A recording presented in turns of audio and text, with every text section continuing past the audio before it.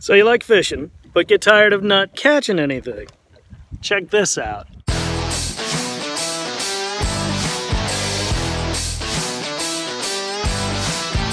I got one.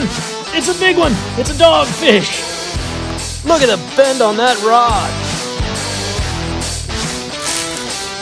So all you need is a dog and a rod. Be mostly there. No hooks involved. Learn more at mydogfishing.com. So here's a couple of quick little techniques that I like.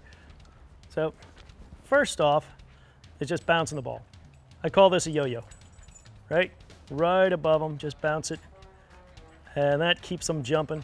Then there's the run along. Whoops. Ah, she's got it. And he's got it, which can sometimes be a problem. So what I do is I come over here to the handle and I grab it. And also this is a great way to teach them to let go. Drop it, drop it, drop. Good boy. Okay, so then take it in a little bit and dropping it just in front of them and pulling it out. Oh, she's got it. She absolutely loves this thing. She has so much fun. Maggie. Oh, and also here's your tension on, at least on this type of reel. So on this one, I readjust the tension all the time.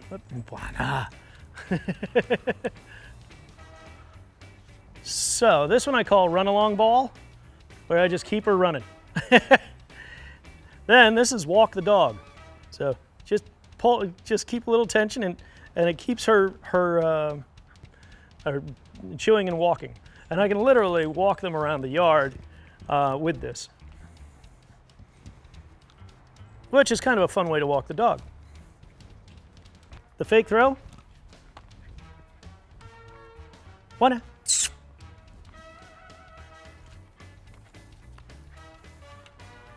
Casting, much like your regular old casting, is this. Flip it and toss it.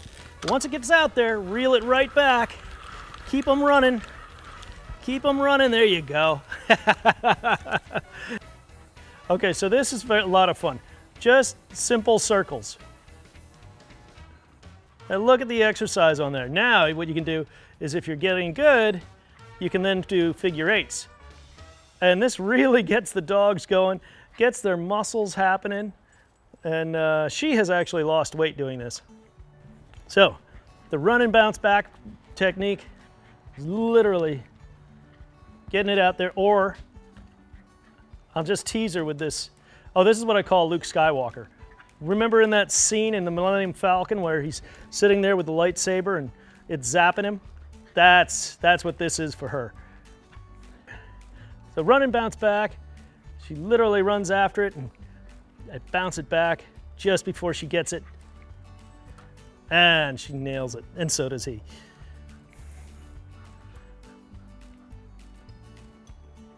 So one very common thing that happens is this gets so much tension on it without a snap swivel here. And actually I haven't tried a snap swivel because I haven't had it since I've been in lockdown. Is this starts to get twisted up and it wraps around the end. So every now and then you have to unwrap that, very simple to do, and then you're back and able to reel. This is also fun to do, is flip your reel so that it pulls. So you're free reeling, but don't let it go too fast or you'll end up with a mess of string. So once she's calm, eventually she'll let go of it. So I just let it sit there. Then, all of a sudden, when she's not expecting it, pop it up. And that just brings her right back to life.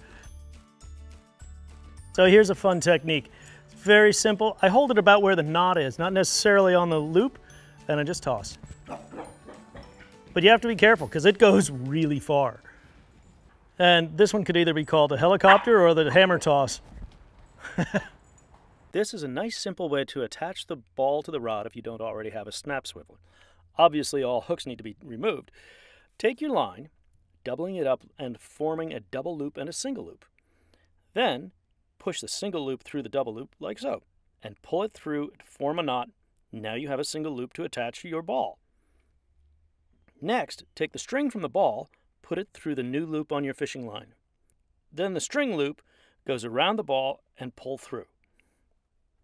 You may get caught up a little on this knot, but just go around that and pull it snug.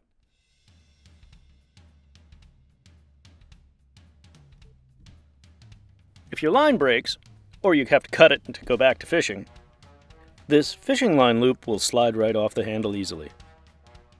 Have fun and never let your dog get tangled up or pull too hard.